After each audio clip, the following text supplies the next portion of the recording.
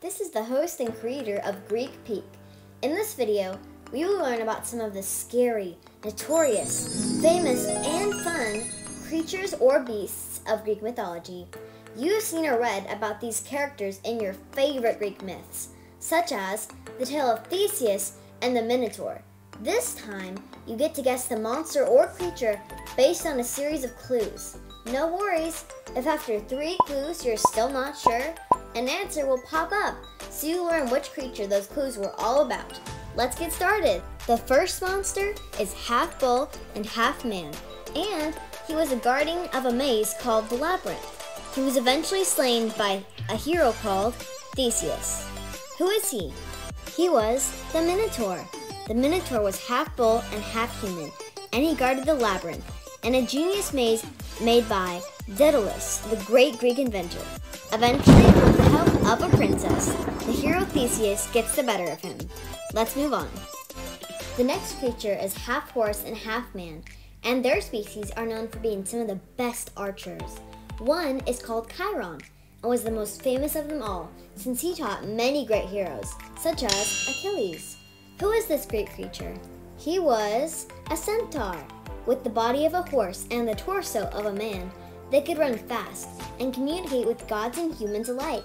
They were the best at archery, especially Chiron, teacher of Achilles. Ready for our next creature? This next one you might already be very familiar with. He is a flying horse and served Bellerophon on his quest to kill the notorious Chimera. He was born from Medusa and Poseidon, the sea god. Who was it? If you said Pegasus, you are correct. A flying horse, he is known for helping Bellerophon banish the Chimera. His mother was Medusa and his father was Poseidon. The next monster was defeated by Bellerophon, and it is a combination of lion, snake, and goat. To add to that, it even breathes fire. What is it? This was a Chimera. If you remember from my last video, Pegasus helped Bellerophon defeat it. Made up of a gruesome combination of lion, snake, and goat. Like I said before, it even breathes fire.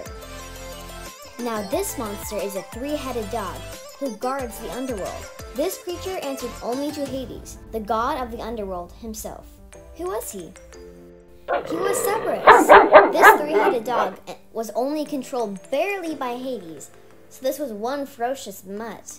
Guarding the entrance of the underworld, I am sure the dead found him very foreboding. This next one's most famous of their breed was Polyphemus, and they only have one eye. Some make weapons for the gods to use. Who are they?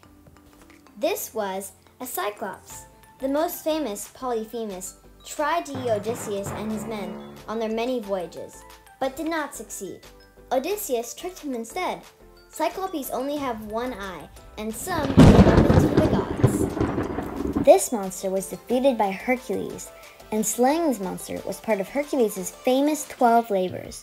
When you cut off the head, 2 more take its place. What is it?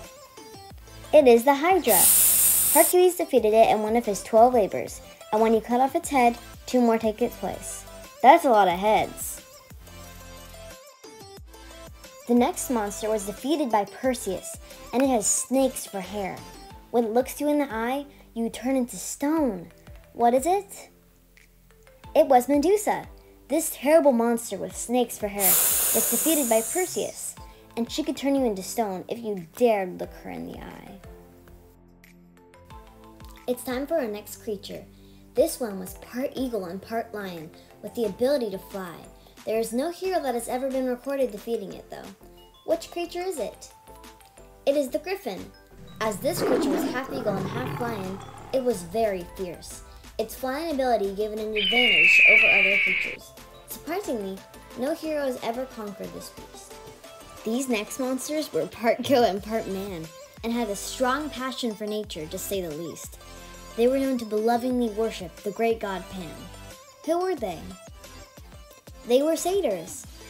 Satyrs were half man and half goat and were strongly into nature. They also worshipped the nature god, Pan. This final creature may be the most majestic of all. They were spirits, and like satyrs, had a strong passion for nature. They lived, and their essence was part of, trees, plants, or other parts of nature. Who were they? Like satyrs, they loved nature and were nature spirits. They even lived in trees or other plants. That's all for today's video. Thank you for watching, and please make sure to subscribe to our channel, Greek Peak, Ancient Greek Mythology for Kids. Goodbye!